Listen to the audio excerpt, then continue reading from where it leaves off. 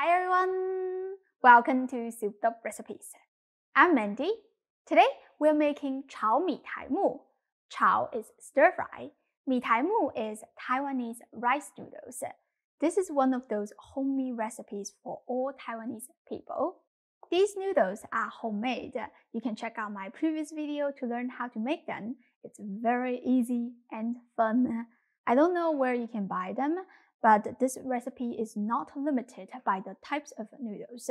The best replacement will be Japanese udon noodles because they are thick and pleasantly chewy. You can also use pasta, egg noodles, lo mein noodles. No matter what you use, you have to pre-boil them until 80% cooked, then drain and set it aside for the stir fry. Besides the noodles, you will also need ½ pound of skinless pork belly. Slice it into 1/4 inch thick slabs. You can also use thick cuts of bacon as a replacement, but you will have to adjust the saltiness in this recipe. Put the slabs together and dice them into 1/4 inch thick pieces. The pork belly is going to provide the oil for the cooking. If you change to a leaner cut, you have to add more cooking oil or butter to make up the shortage. Set the pork aside. 3 shallots. Discard the root and peel the outer layers.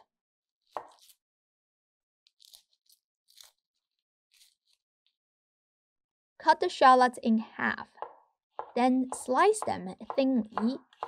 They look like mini red onions, but more intense in flavor. Try not to use red onion as a replacement because this is the significant ingredient that makes this recipe Taiwanese. 5 dried shitake mushrooms. I soaked them in water 2 hours in advance. Now they are nice and soft. Squeeze the water out and cut them into slices. Dried shitake mushrooms have much more flavors compared to the fresh ones, because they have developed lots of umami taste during the dehydration process. A couple of baby bok choy. These are pretty big in size. If yours are small, you may need a few. Slice the stem part smaller and cut the leaf part in half. I like to use quite a lot of greens in my stir-fry noodles for color and nutrition purpose. You can use other vegetables, such as cabbage, carrot, celery.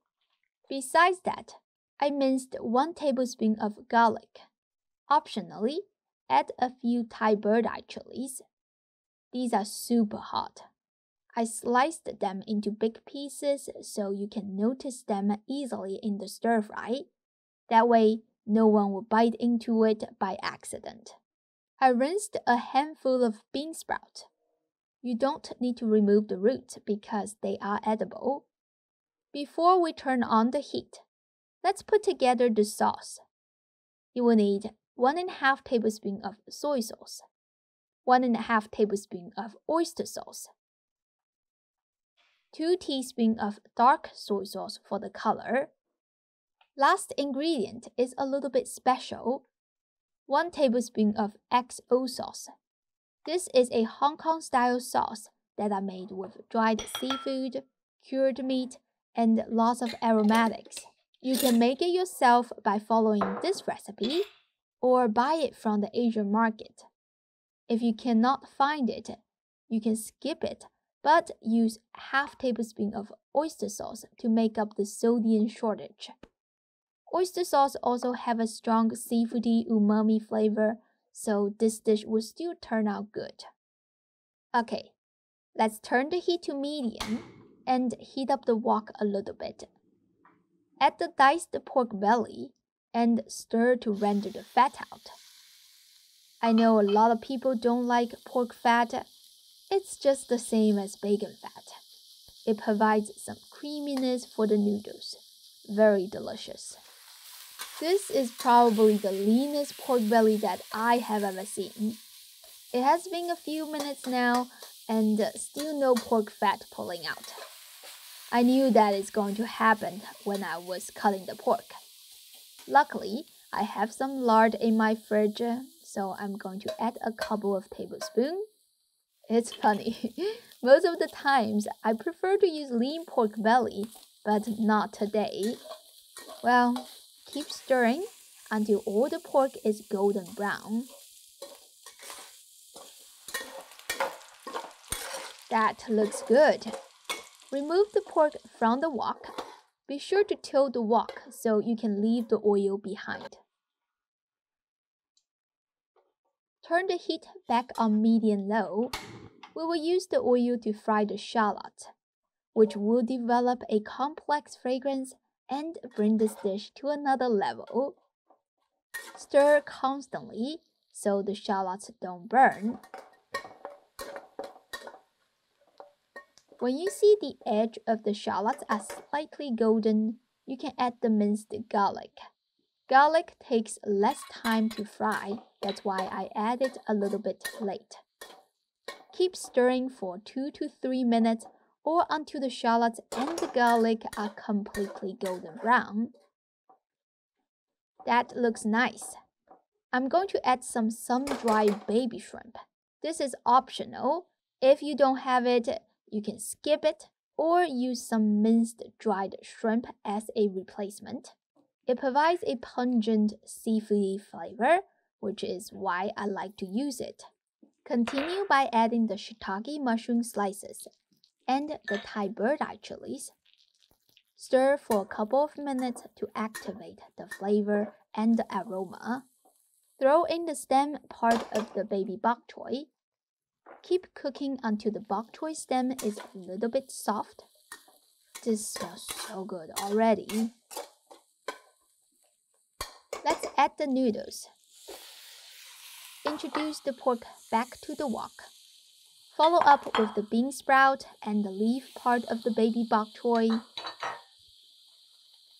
Pour in the sauce. Switch to a pair of tongs to fluff the noodles.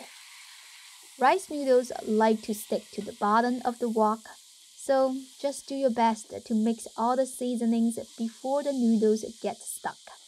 And if they do get stuck, you can add a splash of water to lubricate everything. The noodles are pre-cooked, so all we are doing is to heat it up. You don't need to stir the noodles for too long, otherwise they will break up into shorter pieces. We're done! You should taste to adjust the flavor, but I have made this many times. I know the flavor is good. Let's serve because I just can't wait to try it. The fried shallot and the pork fat really made a big difference. The noodles becomes rich and creamy. The combination of the XO sauce and the dried baby shrimp creates a pungent seafoody umami taste. This unique flavor pairs really well with thick, chewy noodles like these. I also tried this recipe with udon noodles and fettuccine. They came out delicious as well. I hope you give this a try soon. As always, you can click the link in the description and find the printable recipe. Thank you for watching. This video is sponsored by Souped Up Recipes Carbon Steel Wok. This is the wok that I'm selling and I am proud to recommend it to you as I have been using it on my channel for years.